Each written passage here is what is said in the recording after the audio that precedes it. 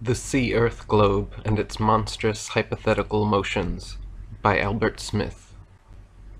Perspective, true and false. 1. All parallel lines, like those of a railway, seem to approach and finally to meet in the distance. 2. Straight lines above the eye of the spectator appear to descend to the eye line. 3. The horizontal, or eye line, is a straight line on a level with the eye, at whatever elevation the spectator may be. 4. Lines or objects below the eye line, remaining at the same level, seem to rise as they recede, until they vanish in the eye line. 5. Similarly, lines or objects above the height of the spectator, and maintaining a constant altitude, appear to descend until they are lost in the eye line. 6. Objects or lines do not all vanish at the same point in the horizontal line, but the nearer they are to that line, the sooner they vanish in it, because of the smaller angle they make with it. 7. The distant horizon being always on a level with the eye, whatever be the altitude of the observer, it seems to rise, or to fall, with the observer, but he never has occasion to depress his vision to look downwards towards it, nor upwards. Now let us apply these rules, which are the laws of true perspective, to the disappearance of ships at sea, as illustrated in zetetic diagrams, and violated in those of the globularist. First, take Figure 10 on the title page. The intelligent reader will soon see that this zetetic diagram harmonizes with and illustrates the first 6 rules above given. The hull of the vessel, being nearer the eye line, vanishes, according to Rule 6, before the flags and upper sails, which are farther from it, because the lower angle is the lesser. Besides, the hull rides on a dark background of water, while the upper masts and sails are often against a bright sky. But the ship never goes over and then down on the further side of a bulge or a hill of water. For in clear weather, a good telescope, which magnifies the distant angle of vision, brings again the ship's hull in sight. Had the ship gone over and beyond the supposed dip or curvature, no telescope could fetch it back again.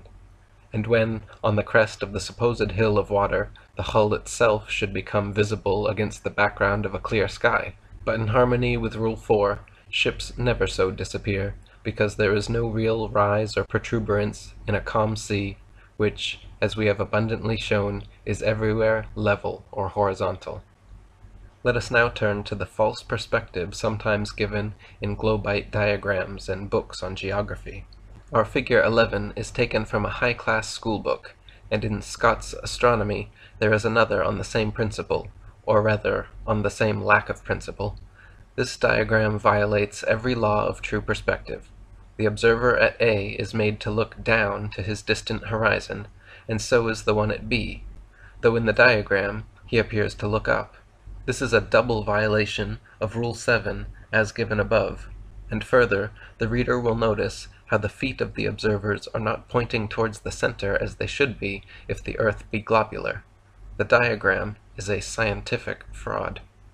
Whether intentional or unintentional, we need not here discuss. Suppose the observer at A were to turn round and to look downwards in the opposite direction towards G, what would he see? An awful chasm at which the stoutest heart would quail? The thing, and the ideas it represents, are a disgrace to modern education. Is it any wonder, therefore, that a famous writer like Goethe should say, "I curse this modern theory of cosmogony, and hope that perchance there may appear some strong scientist of genius who will take up the courage to upset this universally disseminated delirium of lunatics"? In Figure 11 we have shown an illustration used to support the false perspective and false teaching of the schools. But while some of the higher class astronomical books do not disgrace their pages with such a palpable monstrosity, their teachings are in agreement therewith, and some of their diagrams equally faulty.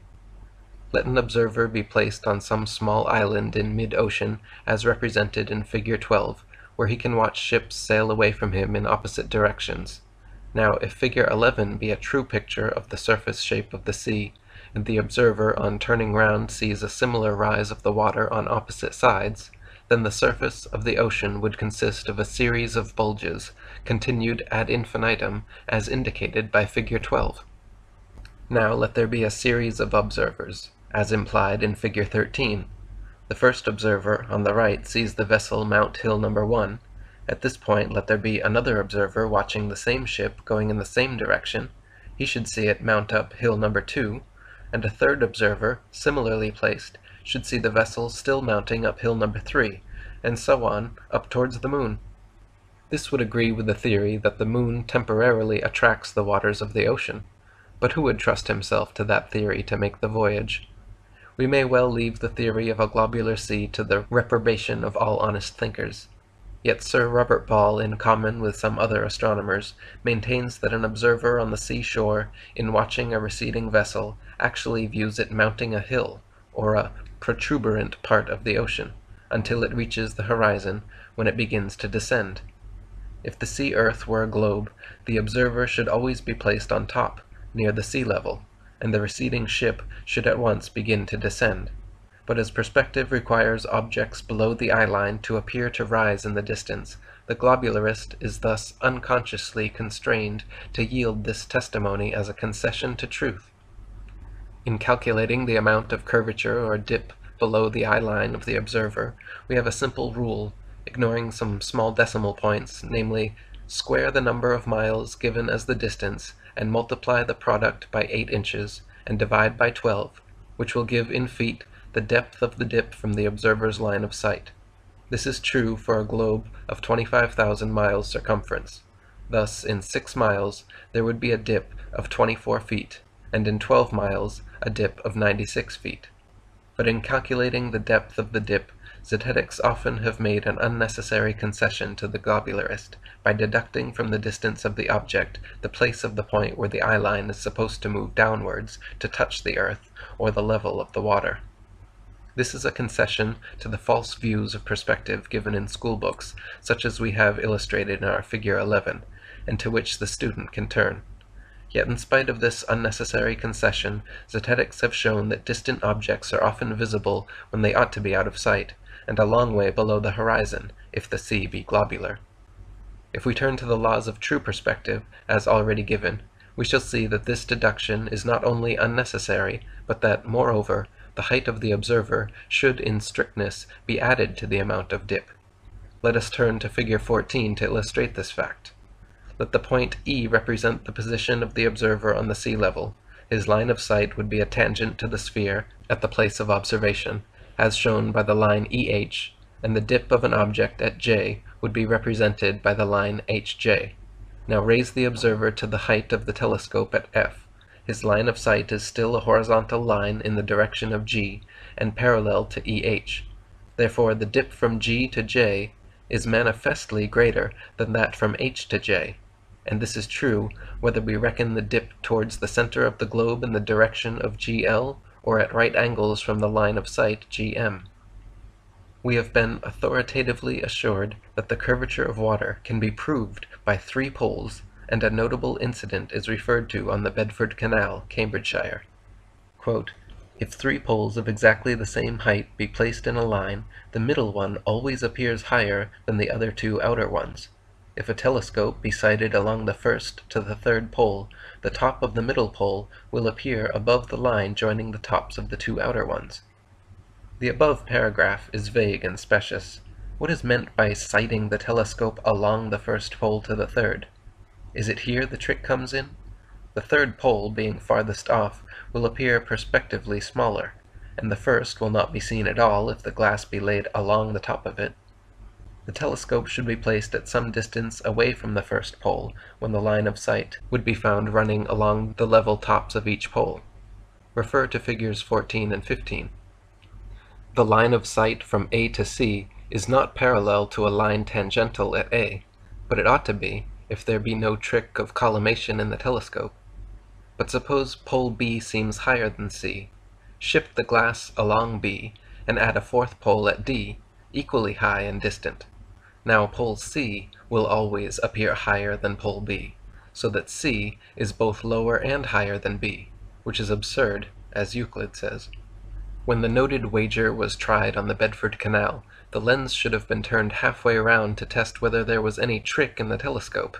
But J. Hampton was not sufficiently sharp. Sir A.R. Wallace was doubtless honest, but the glass may have tricked him. Through a friend I sent him a challenge to show in print how the bet was won, promising to reply courteously, but to me he never replied. Hence of that incident we may write, "Rest in peace." But I retain copies of the official photographs taken at the time, in case any other globite cares to pick up my glove. My friend Parallax, Dr. Robotham, had tried many experiments on that canal between 1838 and 1862, and after the bet affair, he again went and carefully tested the water for 6 miles with various powerful telescopes. He found the surface perfectly level as before, and his experiments have several times been published, but never refuted. Yet the canal is still there. For proof how they cook science, see the London Daily Chronicle, January 14, 1893. The above figure 15 illustrates the supposed curvature when, as is often the case in clear weather, a great extent of sea surface is visible looking in opposite directions, say 25 miles each way. This should give a dip of 420 feet on each side. If the sea were globular, the curvature of its surface ought to be plainly visible, especially from a balloon, for a sweep of 50 miles, looking both ways, but no such curvature has ever been seen, even for longer stretches, but only one vast and uniform level, rising perspectively to the eye-line. See figure 15b and compare it with any good seascape. Figure 15a shows what ought to be seen from a balloon, if the sea were globular. Many people foolishly imagine that ships can sail in a straight line due east or west, but if a line be drawn all around a sphere, it would make a circle, a chalk mark round a football, for instance. A circle is not a straight line, as I once had reason to remind an educated gentleman in a public debate. He was known, too, as the Leicester astronomer. In the above figure, the magnetic North Pole is represented at N, and if a ship sailing round the outer circumference keeps the point of the compass always towards N and steers at right angles to it, the course described will be a circle.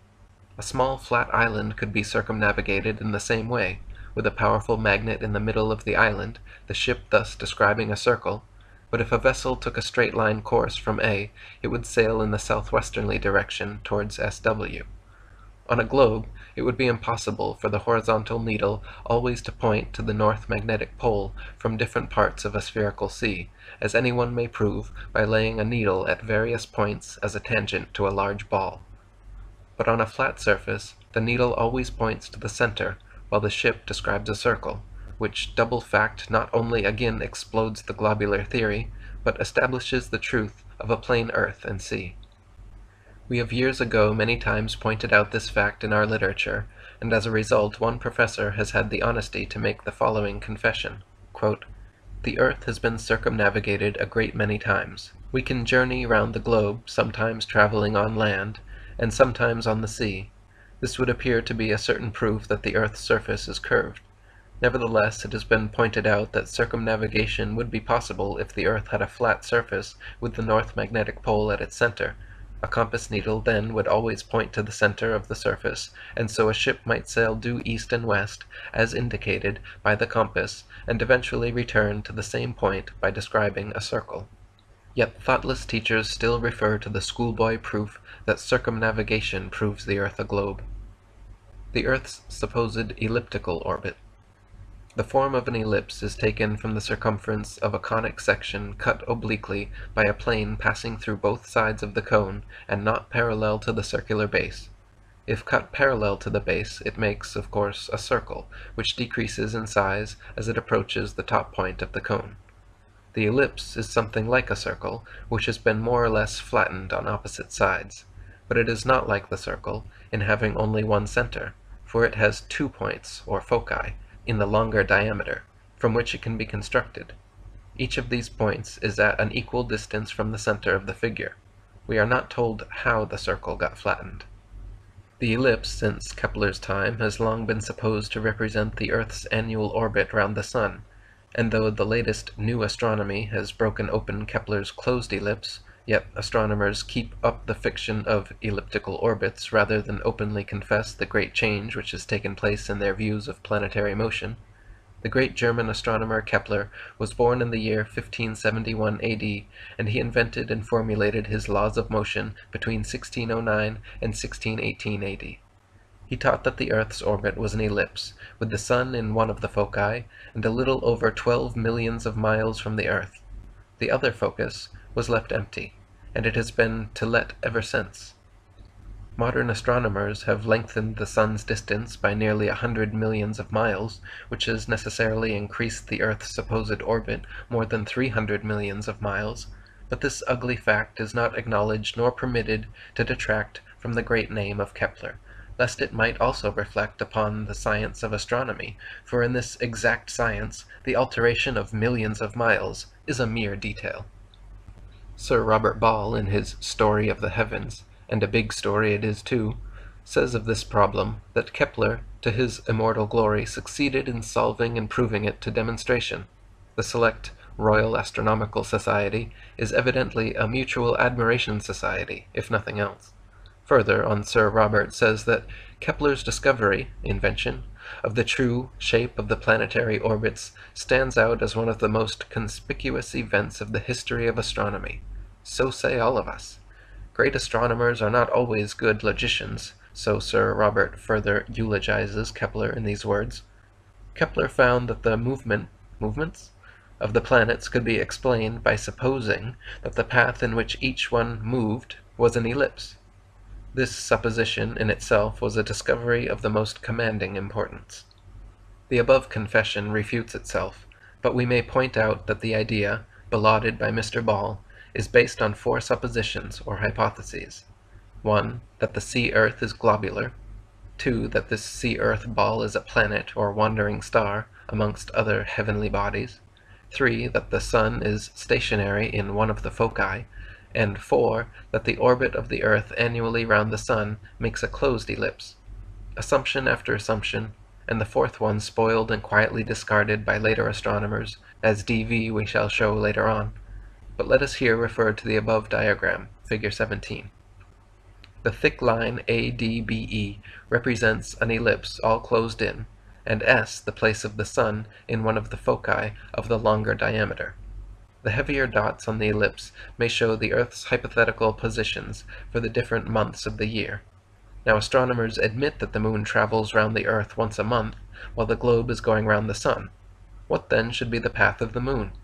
Neither a circle nor an ellipse, but a series of cycloidal curves, a sinuosity like the track of the serpent. But my limited space demands brevity. Look at the curve and study it, and you will find out some curious phenomena which the moon ought to manifest if their theories were true, but which she, in spite of her supposed fickleness, refuses to manifest. Trace out the path of the moon through the various signs of the zodiac in relation to the sun's fixed position. The moon would sometimes be very slow, sometimes very swift, sometimes stationary, and sometimes actually appearing retrograde. Yet the daily speed of the moon never varies more than 2 or 3 degrees, and the moon's motion is always direct through the 12 signs, justifying the inspired statement of the psalmist that the moon is the faithful witness in the sky. After belauding Kepler for his elliptical orbits and giving him immortal glory, Sir Robert Ball shows in his romance called The Story of the Heavens that another astronomer, and a greater than Kepler, soon after came along and ruthlessly ripped open the Keplerian skin bottle, thus spilling the gravitation wine which was supposed to be stored therein.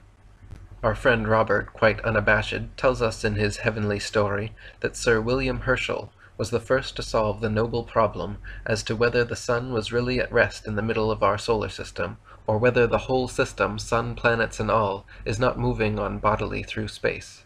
So that after all, Kepler's invention did not settle this noble problem, which was left for another to grapple with, and this one has for the time being settled it, that the sun is rushing us all through space at a terrible rate towards a distant star millions and millions and millions of miles away, to Lambda Hercules, a romance worthy of that classical giant whose 12 labors through the great were nothing compared to the labors now imposed on the sun god through the 12 signs of the zodiac. For in the words of our great storyteller, we are assured that, Quote, "The sun and his system are now hastening towards to a point in the heavens near the star Delta Lyra. The velocity with which the motion is performed corresponds to the magnitude of the system. Quicker than the swiftest rifle bullet that was ever fired, the sun, bearing with it the earth and all the other planets, is now speeding onwards. Every half hour we are about 10,000 miles nearer to the constellation of Lyra. In common parlance, we may say that this is a stretcher. But what about Kepler's elliptical orbit? There is now a great gash in it, 175 million miles wide, equal to the sun's present annual journey. Such a gash is surely fatal. And what about the altered orbit of the globe? Instead of an ellipse, it is now a cycloidal curve, as represented by the thick line in figure 18, and a curve showing that the globe must have reversed motion at each end of the cycle as it travels from left to right. Let the monthly positions of the globe be represented in figure 18 by the heavier dots, and it will be seen that in relation to the sun's corresponding positions, that orb would sometimes appear to be stationary in the zodiac, and at other times even retrograde. This of itself is sufficient utterly to discredit the new and latest theory of globular motion, for the sun's apparent motion through the 12 signs of the zodiac is uniformly direct, as any good ephemeris of the nautical almanac will show. As to the path of the moon, it is more tortuous than ever, as indicated by the dotted cycloids in the above diagram. But it would require further and larger diagrams to expose in detail this monstrous motion and movements, and our space is limited. Suffice it here to say that diagram 18 represents the moon getting in advance of the globe once every month, which would compel it to move at such an awful rate that the magnitude and duration of lunar eclipses would be enormously altered and lessened. Yet such eclipses were correctly calculated long before the time of Herschel and company. In figure 18 we have shown that the moon's monthly motions would be exceedingly erratic if the moon had to revolve all round a rapidly moving earth, for sometimes it would have to get right in front of the globe, otherwise it could not travel all round that body. Yet the moon's daily motion of about 12 or 13 degrees is always direct through the zodiacal signs, and it never varies more than 2 or 3 degrees.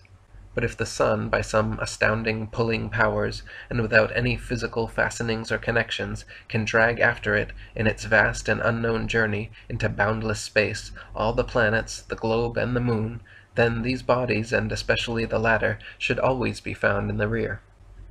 In this case, the moon would never really travel round the earth at all, neither in a circle, nor in a spiral, nor an ellipse, but its movements would manifest a series of serpent-like sinuosities, as found above in figure 19. Thus again we find that the lunar orbit, under this extravagant theory, would be most unnatural and erratic. Its form may imitate its origin. Yet the moon's actual movements, as given in a practical almanac like the nautical almanac, are fairly regular and uniform, again proving the discrepancy which exists between practical astronomy, as used by navigators, and theoretical astronomy, as taught to landsmen in the schools and colleges. With natural and practical astronomy, we not only have no quarrel, but we have had great pleasure in its study for more than 50 years. But with the ever-changing unnatural and infidel speculations of the schools, true Bible Christians will wage undying warfare. In books on astronomy, we are gravely told that the sun is more than 1,000,000 times larger than the sea-earth globe. The writers who make these extravagant assertions do not condescend to give us any good practical evidence in proof thereof. Their authoritative assertions are supposed to be sufficient, in spite of good authorities against them, and the oppositions of science against science. This was complained of long ago by intelligent men like John Wesley, who in his journal expressed his disbelief in the theory of Copernicus and Newton. He wrote, "The more I consider them, the more I doubt all systems of astronomy. I doubt whether we can with certainty know either the distance or the magnitude of any star in the firmament. Else why do astronomers so immensely differ with regard to the distance of the sun from the earth, some affirming it to be only 3, and others 90 millions of miles? When doctors disagree, who shall decide? Our God-given senses and a few practical observations. We have shown that the moon is a faithful witness in the heavens, and we may find the sun's testimony the same. 2 good witnesses, when critically examined, both testifying against the extravagances of modern theories. Now look at figure 20. Let an observer stand by night directly under a lamp post. The light above him will cast no side shadow. If he moves northwards, his shadow will fall towards the north, and if he goes south, his shadow will fall southwards. If the light were extended by a number of gas jets above his head, say for 10 feet, then on the observer moving that distance underneath, he would still see no shadow. That is, the vertical rays of the light would cast no shadow for a distance equal to its own extent. Now apply this reasoning to the shadows of vertical objects cast by the sun's rays. In northern latitudes, the shadows fall towards the earth, and in southern towards the south. The declination of the sun varies from the Tropic of Cancer 23½ degrees north to an equal declination south of the equator, the Tropic of Capricorn. Between these extremities, the sun is always, at noon, directly overhead, in places with latitudes equal to his declination, the variation in which is the cause of the varying seasons. In these places on land or at sea, the sun casts no side shadow at noon, and it has been found that this phenomenon extends for 32 miles, so that the column of the sun's vertical rays is 32 miles across in every direction, a distance equal to the length of the solar diameter. And whether we take the surface of the sea as curved or horizontal, there would make little difference to the diameter, as may be seen on referring to Figure 20. During the Boer War, Dr. Robertson, a medical gentleman, sailed with our troops from England to South Africa, and in 14 degrees north latitude, the vessel, at noon, came under the vertical rays of the sun. He discovered the fact above mentioned, and published it in a book he wrote. He was a globularist at the time, but as I lost touch with him soon after reading his book, I cannot say how his discovery affected his subsequent belief. It ought to have brought him into the ranks of the Planists, and I posted him some of our literature. His book was entitled The Mutual Relations of the Sun and Earth. I do not now possess a copy, so I cannot quote directly from it, and our space is very limited. But Dr. R., by diagrams and arguments, demonstrated that the diameter of the sun is only 32 miles across. Thus the sun is a small body as compared with the size of the earth, yet as compared with the planets, it is a giant, and as the psalmist says, a giant rejoicing to run his race. The nautical almanac bears out the truth of the sun's comparatively small size. It gives the sun's semi-diameter as 16 minutes of a degree. 1 degree of latitude is equal to 60 miles, and as there are 60 minutes to a degree, twice 16 minutes must be equal to 32 miles, the sun's diameter, by no less an authority than that of the Navigator's Chief Almanac. We are aware of the usual astronomical quibble to get over this difficulty, another assumption, the sun's immense distance, but whatever the distance may be, the sun's rays traverse it, and the column of vertical rays is only 32 miles across. The sun therefore witnesses to the truth of the nautical almanac, another faithful witness in the heavens. But luminous bodies often appear larger than they really are, as is sometimes illustrated by the old moon being in the arms of the new. The sun's distance and focused image.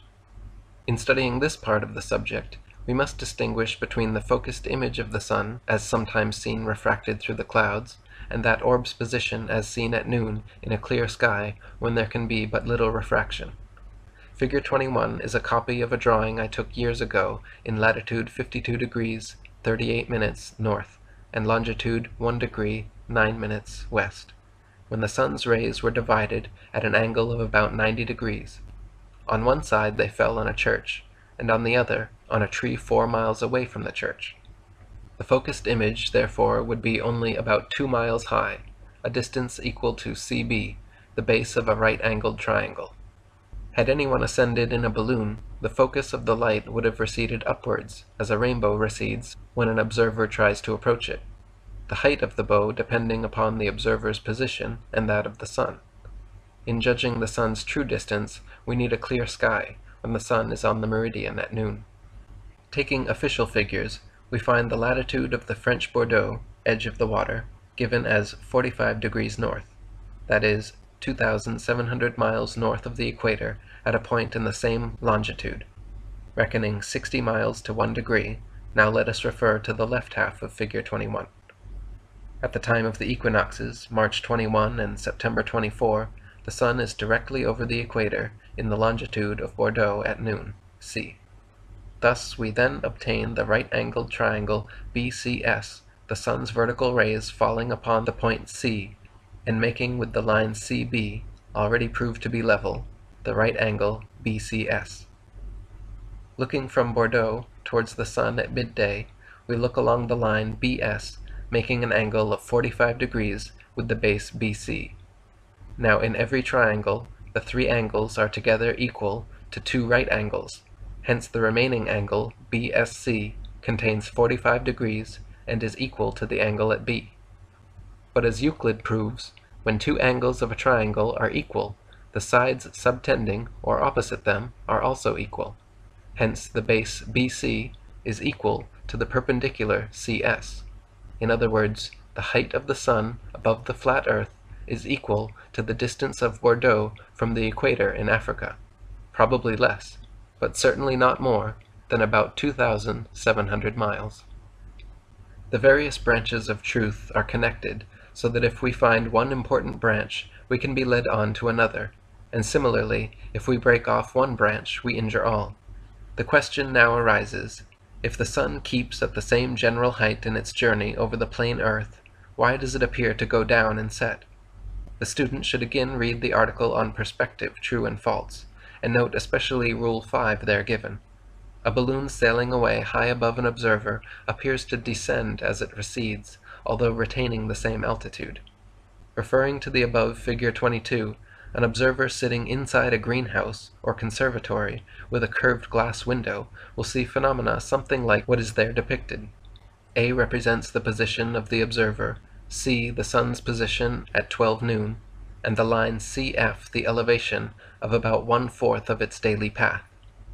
At 1:30 p.m., the sun arrives at D, making the angle DAB an angle of about 58 degrees, with the baseline already proved to be level. At 3 p.m., the sun arrives at E, making the angle EAB of 38 degrees, or a descent from C of about 52 degrees. At 6 p.m., the sun arrives at F, a distance from C of nearly 3 times its height, and the angle of its rays drops to about 22 degrees, and sometimes to only 18 degrees. Thus the fact is made clear that even by perspective alone, the sun seems to drop almost to the horizon while remaining at the same height. If the sun were a non-luminous body, it would disappear sooner, as a balloon disappears. There are details which we cannot here stop to consider, such as variations in the time of sunset caused by alterations in its declination. The speed of the sun itself varies, hence we find a good clock sometimes said to be fast and sometimes slow, according to the time of year and the size of the sun's circle over the earth. These are points which can be studied with the aid of a good astronomical almanac or ephemeris. But I may briefly intimate the general law of motion for celestial bodies. As far back as the year 1900, I published these laws of motion, which are much simpler than those of Kepler, which later astronomers have spoiled, as shown in a previous article, and which we have altogether exploded. General laws of celestial motion. 1.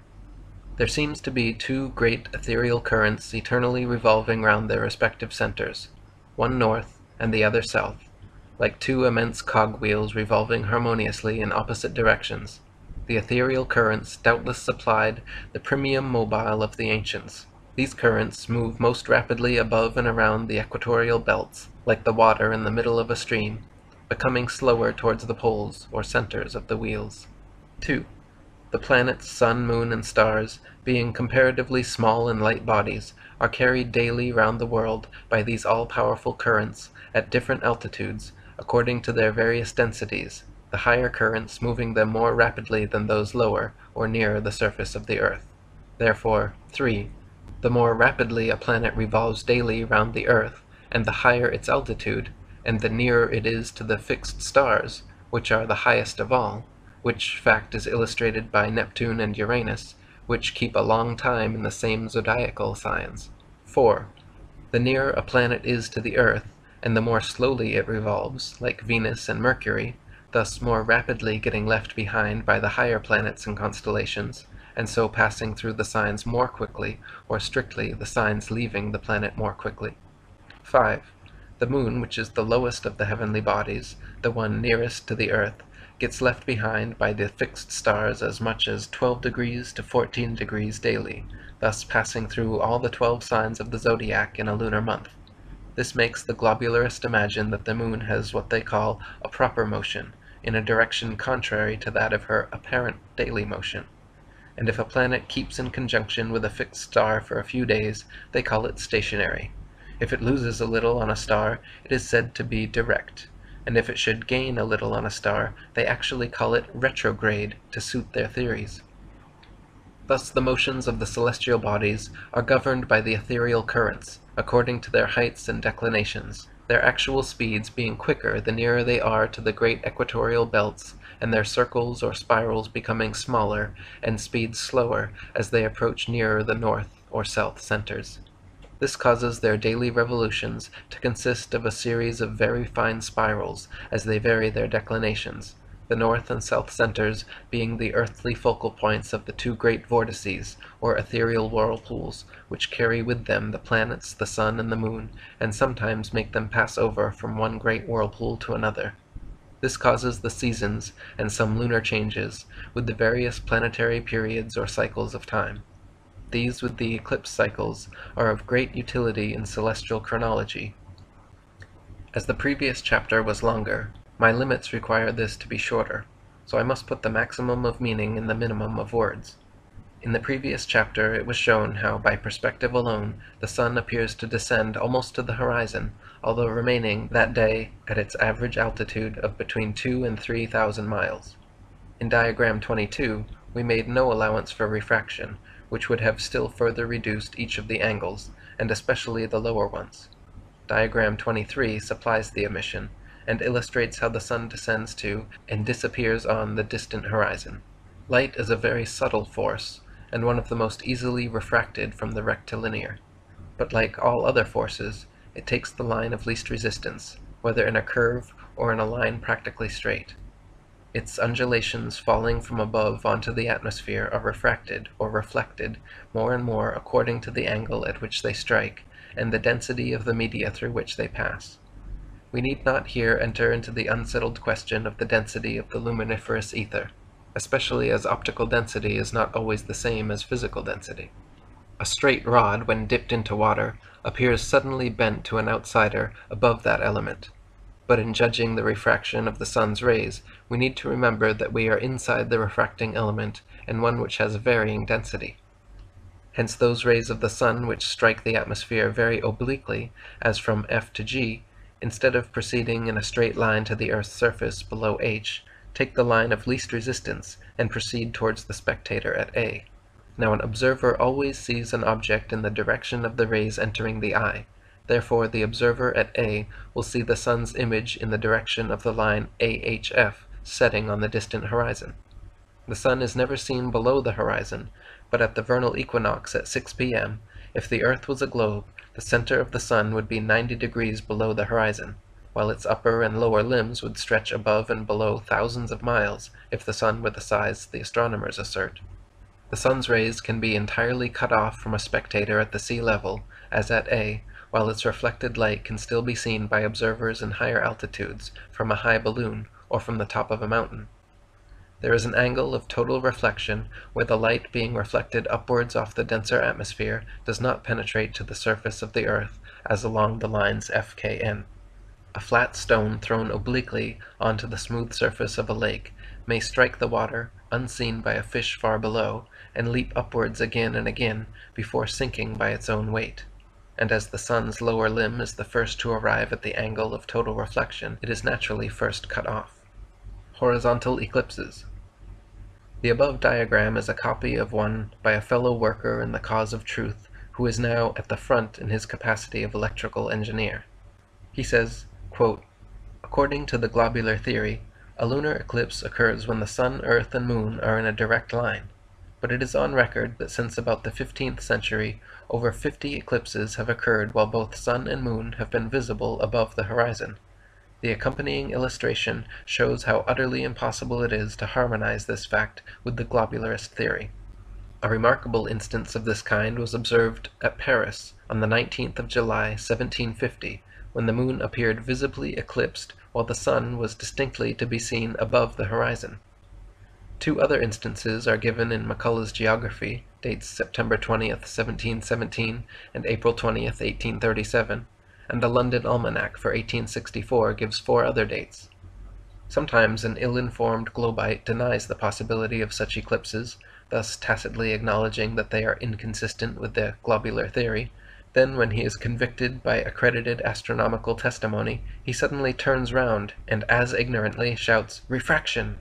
Let any intelligent astronomer attempt to show how refraction can reflect upwards 2 great lights with full clear disks, when according to his theory the centers of both lights should be 90 degrees below the horizon, to say nothing of their lower limbs. Yet here we have 2 orbs occasionally coming and smiling down upon us for our folly. I believe that all lunar eclipses occurring about sunset would be seen to be horizontal eclipses by observers if they were only in suitable positions. Others object that the earth's shadow on the moon is always round. We need not pursue the enemy down to every dirty shell hole into which he rushes for cover. Suffice to note that here are 3 more assumptions. 1. The earth's shadow, which we have fully exploded.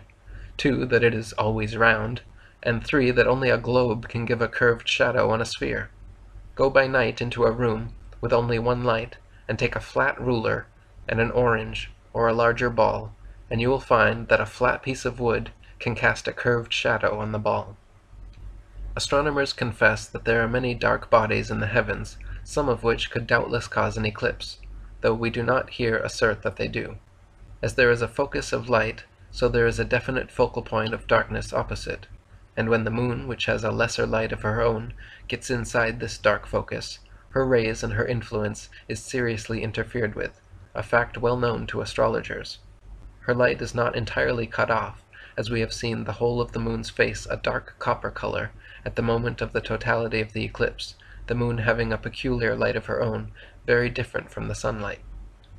Eclipses were predicted hundreds of years before the Copernican theory was invented, to say nothing of the latter new astronomy.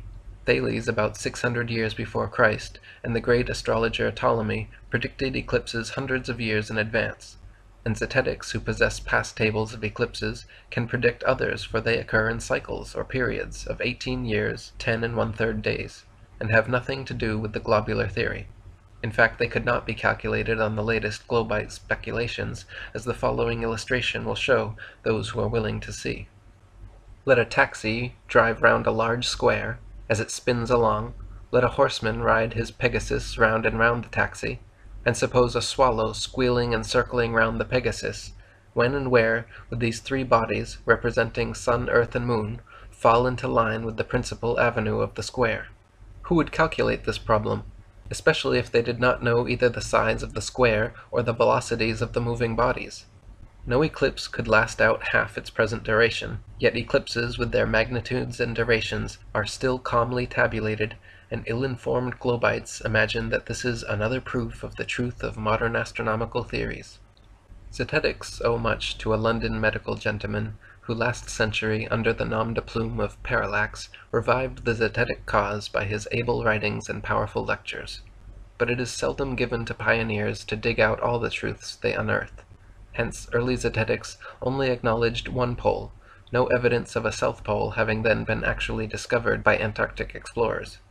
It was left for Zetetes principally to carry on the war, and to be the first Zetetic to acknowledge the proved existence of 2 so-called poles. This he did many years ago in various articles published in a book entitled Zetetic Astronomy, now sold out of stock, and also in lectures in different parts of the country, and in public debates. He was the first editor of the Earth Not a Globe Review.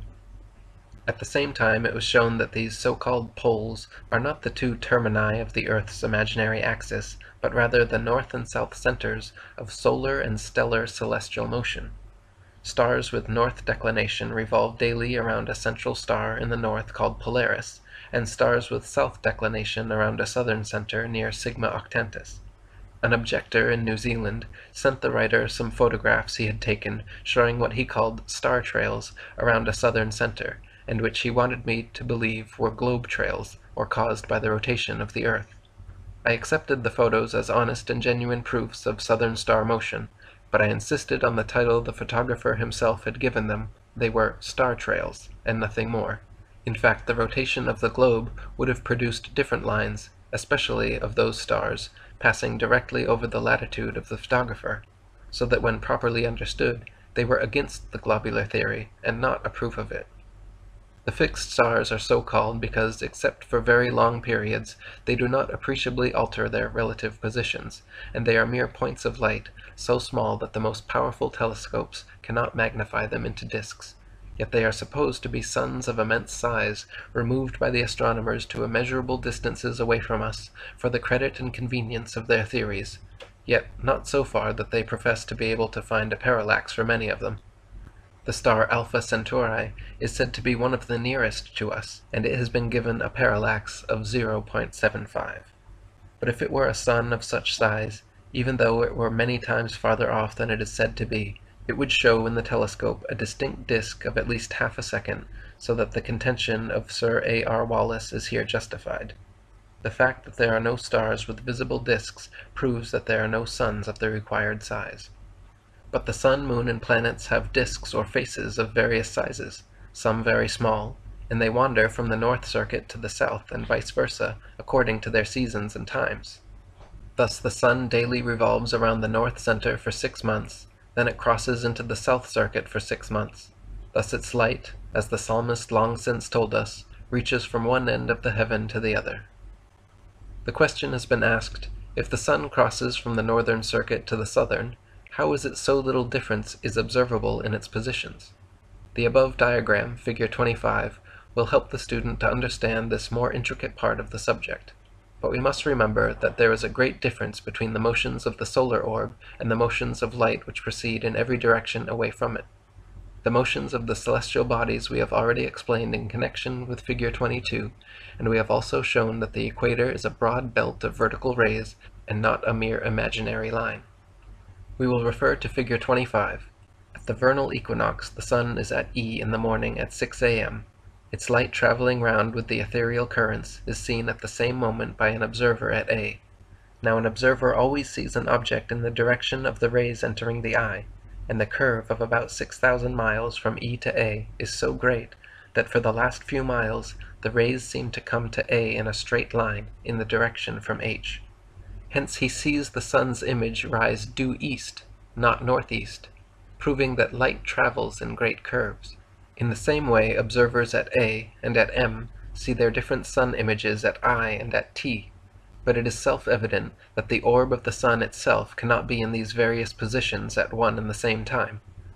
6 hours later the sun itself arrives from E to A, and it may happen that then its swirl outwards from N drives it into the southern current, and it goes round with that current in the direction of the arrow until it arrives at P, when its light, preceding it in a great curve, the sun's image is again seen at H from A. It then goes round with the southern currents daily, contracting its circle in a fine spiral until it arrives at 23½ south latitude, when, having lost its further southern tendency or swirl, electrical and magnetic forces, doubtless under intelligent supervision, drive it again northwards. Similarly, explanations apply to the moon and to the planets, but with different periods, owing to their different altitudes, as already explained in the former article. The sundial. If you have not got an ordinary sundial, fix in your garden an upright pole or rod with a ball on the top of it, say in England or in any country with good north latitude, and at the time of the vernal equinox. Then from 6 a.m. to 6 p.m., peg out the positions of the shadows of that ball every quarter of an hour, and draw a line along the pegs. You will find it makes a great curve, about half of an ellipse, with the longer diameter, as in the inset NORT. If your rod was at the North Pole, the shadow would make a semicircle. At sunrise, the light circling round casts the shadow of the pole at O towards R, and as the sun works round to the south of your dial, the shadow of the pole will go northwards towards T. Similarly, when the sun works round to the west, the shadow gradually curves round to N in the east. When living in London many years ago, I frequently tried this experiment in my back garden, as also a similar one on the flat housetop with a shorter rod or stylus.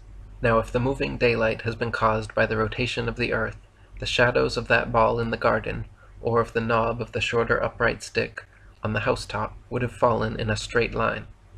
Test the truth of this by an experiment with an orange or a larger ball in a dark room illuminated by one lamp. Place an upright stylus near the center of a flat and stationary table, and carefully carry the light halfway around. You will get the sundial curve. Then fix a match in the orange, and place the light in the center of the stationary table, and squarely rotate the orange. If you do so honestly and properly, you will get a short, straight line, according to the proportions of your experiment. Thus the sundial, the shadows of our lampposts in the city squares, and the shadows of our tall trees in the city parks, all testify, often daily, to the great fact that we are living on a plain and stable earth, with the light of heaven daily revolving around.